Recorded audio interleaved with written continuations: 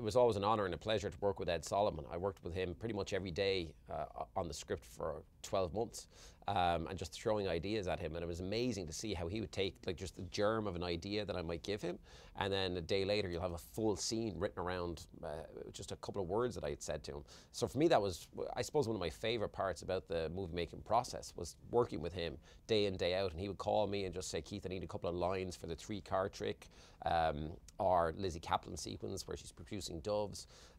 So for me, yeah, I mean, it was phenomenal to work with that caliber of talent, you know.